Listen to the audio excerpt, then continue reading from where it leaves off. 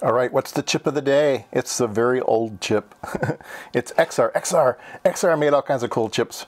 I don't think they're in business anymore, but this is an XR-2240. I noticed this was still for sale at the local store, so I bought a couple just because they are something you probably haven't seen before. So I showed once before a like an 11-bit counter. It was a 4060, I think, or a 4040. There's two of them that are a little bit different than one another. And those are, you know, like 10-bit, 11-bit, 12-bit counters in CMOS. And this one is basically a 8-bit counter attached to a 555. That's basically what it is. So it has a 555 inside. You set up an RC network and it oscillates and then it counts. And so, yeah, it's great because a lot of times the 555, if you wanted to do really, really long durations, you end up with very, very large capacitors, and they will vary all over the place with temperature and stuff like that. So it's nice to have a fast clock and then divide it down. So this allows you to divide it down by 8 bits. It operates from 4 volts to 15 volts, TTL compatible. I don't know if you can see the diagram here very good, but there's a time base. This is basically the 555. It has the RC comes in here, and the counter is here. There's some control. You can turn it on and off with a set reset flip flop. There's a trigger and a reset that says make it go, and this says make it stop. So you can turn it into like a stopwatch type of thing. Let's see here. There's a weird regulated output. So I think there's a 5 volt. I don't remember. There's some type of internal voltage regulator that comes out 15, and you use that.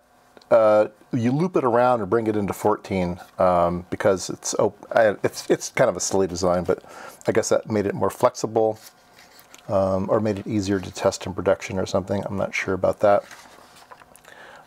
So yeah, I mean, there's really not much to say about this thing. There's some the data sheet's really cool. It has some neat ideas in the back. One of my favorites is, yeah, something like this, where these are all open collector outputs as well. That should be noted. These are all open collector outputs.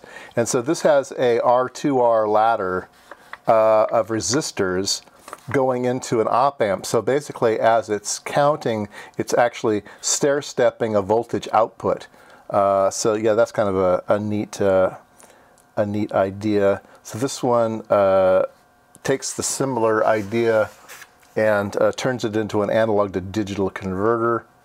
You have a comparator, you let it cycle up, and then it stops when it sees things. So anyway, yeah, let's take a look at the circuit down here. So I have a 10K and a 10 microfarad as the master clock. I'm looking at pin 1, which is the lowest, least significant least significant digit of the counter. So you can see its speed that it's counting. If I move it to pin 2, it will be half of that, and then half of that, and then half of that, and then half of that. You get the idea. We'll go up here to 8.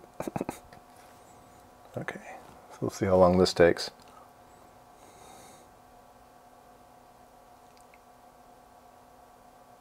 We're going to have to wait for a falling edge because we didn't know where we started just there.